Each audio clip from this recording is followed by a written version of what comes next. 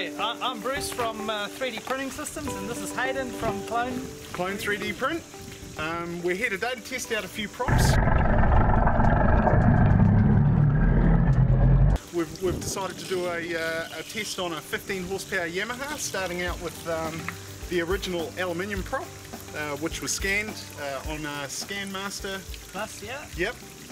So we 3D scanned that.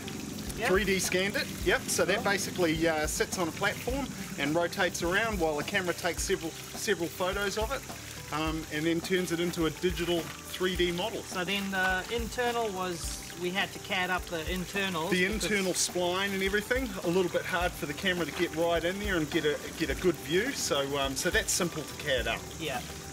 And then those two images are meshed together to create the whole prop. Sounds good. Okay, so what have we got next? So so we've got a range of different materials that we want to try. Starting over here, this is polycarbonate. This still has a bit of support material left on it, which we can break away. We just wanted to show what that looks like, and super easy. That feels strong. So the scan just turned out fantastic. Every little detail was pulled out, and it just looks really good. So polycarbonate. Polycarbonate. We got a PLA wood mix. A wood mix. wooden boat propeller. Yep. Hey, that's the way they used to do it back in the day. So. No, I think that was an oar, wasn't it? Oh, that was an oar. Yes, you're right. Same propulsion system. Okay, I don't think that's going to do so well. Well, yeah, it might be surprised. It feels really strong. It certainly looks good. Post-processing on this, we did sand it a little bit, and I put an outdoor lacquer, like a deck stain, basically, just to help protect it with the water. Yep. Maybe make it last a little bit longer. But that turned out really well. Okay, next up. And this one here, our safety prop. This is ABS. Printed in bright yellow just to keep them all looking different, but that one... So if you're a scuba diver, that's the one you watch out for? That's the one you watch out for, yep. Perfect for your buck. And the last one here is a... Carbon fibre. Carbon fibre, that's right. Carbon fibre, oh, that's going to do the best. Yeah. I'll bet you a case of beers that's going to... A case of beers, hey, you're on. Oh, I think we're either the wood or the polycarbonate, so... Yeah, I think they'll be laughing at you if the wooden one fails and shatters into 1,000 bits. Yeah, well, hey, it'll be dramatic and we'll catch it on camera, so... Yeah. Okay, we'll get back at you, we'll set up the rig and we'll test out these props. Yeah, sounds good. Okay, so we're going to start out with the carbon fibre PLA propeller. First one. We'll slide this on. The washer in behind there.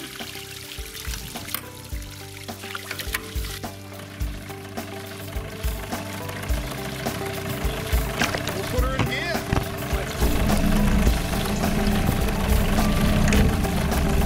Just organise our highly sophisticated underwater camera.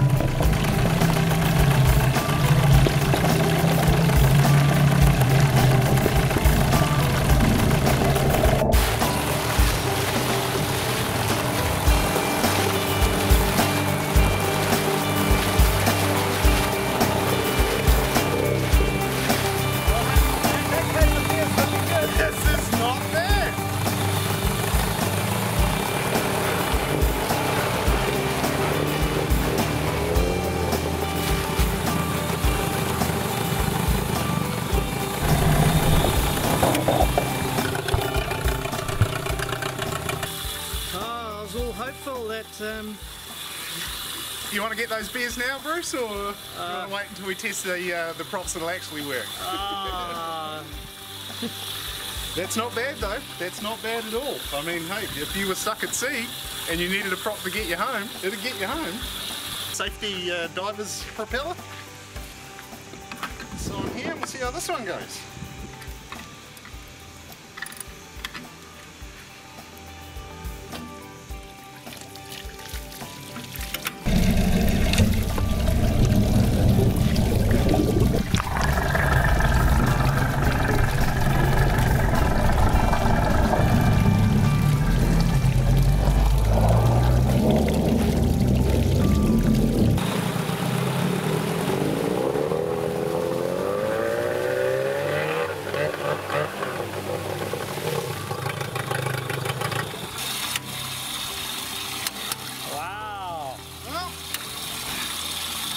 That looks as good as what we put it on.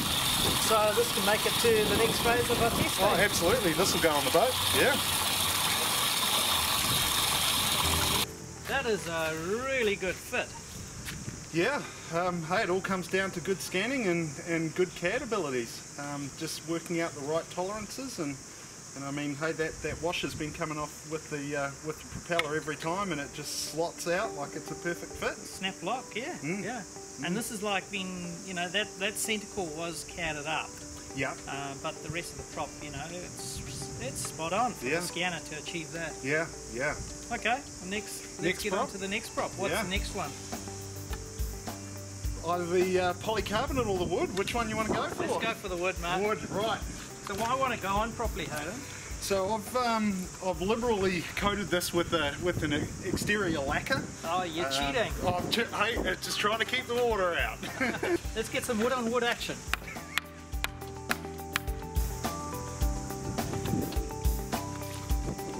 In she goes.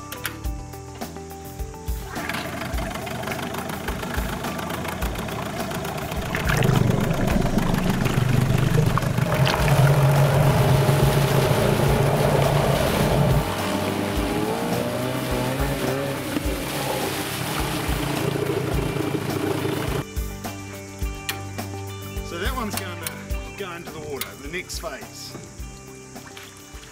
Absolutely no issues with it, no delamination. It's better than the carbon fibre. Better than the carbon fibre, who would have thought? Oh my gosh.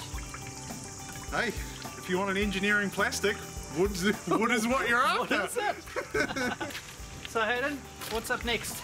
So the last one we've got in the lineup is the polycarbonate.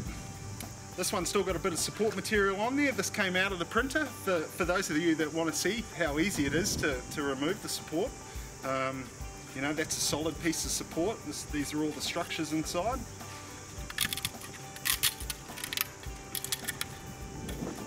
Just as simple as that. That's quite amazing, eh? Yeah. And this is what bulletproof glass is made of. Absolutely. So if we shoot through the water into the prop for a James Bond movie, we should be good. We should be good, absolutely. Right, let's give it a whirl. Yeah, so I'll be most embarrassed if this doesn't work as well as the wooden propeller, being a real engineering plastic.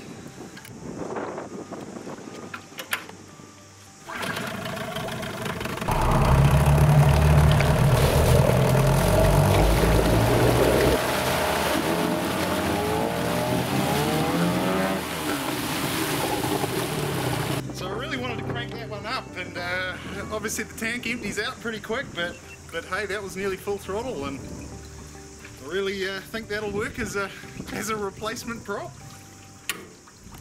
So we're all set for the test. Okay, time for the ABS prop.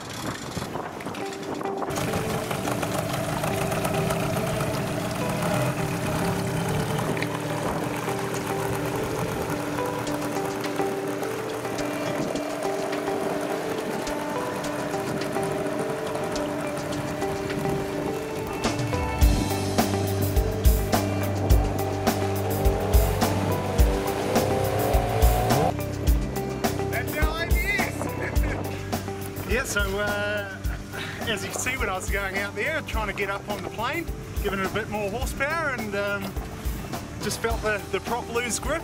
So we'll see what's happened. That's it. So that's in gear. We can see that the shaft isn't moving. The propeller is. So is it cracked? Oh yeah. It has cracked, and it has spun the bush inside. Next up, the PLA wood. I think this is going to do well.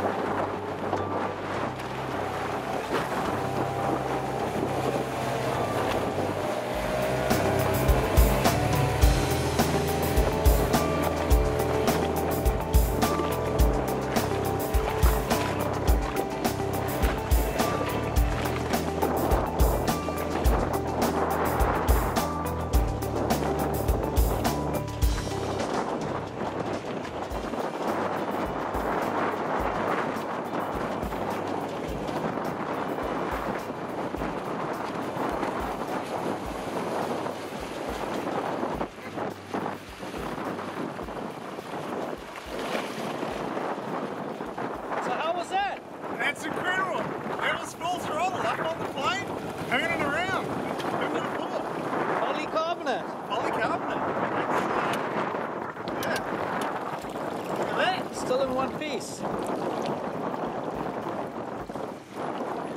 Yeah, that's impressive. Okay, so we just got back, cleaned off the boat, washed it off. And what was the problem? Why didn't it spin so well? So we got a spline in the centre, and this is something that you would work on with a prototype or something like that. I mean, you test it and you find out how it would fail, and you can make improvements on it. The spline in here actually only goes halfway down the prop.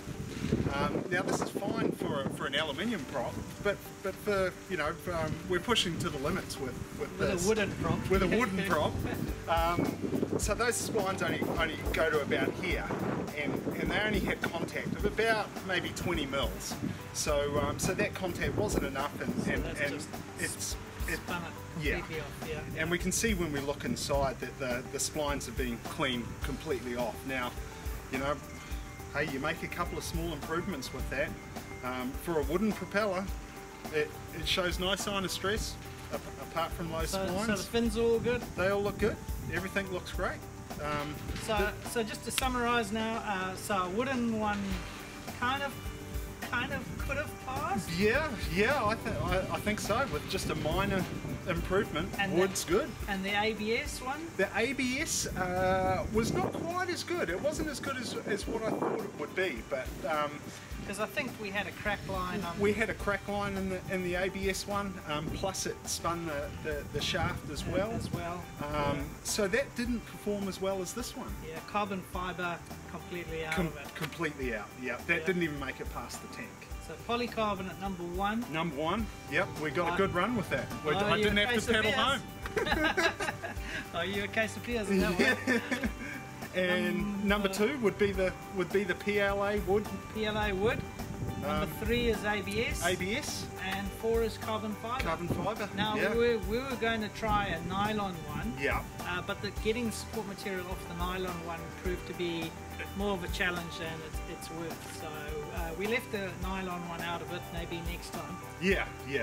Hey, a nylon I'm sure would have worked great, but it, like you say, it's very difficult to remove the support material, and because of the shape of the prop, we needed to use a lot of support material. Okay, well, I'm off to design up a chainsaw. Excellent. And I'm going to print it in wood and cut down a forest. That sounds great. Till next time. Till next time.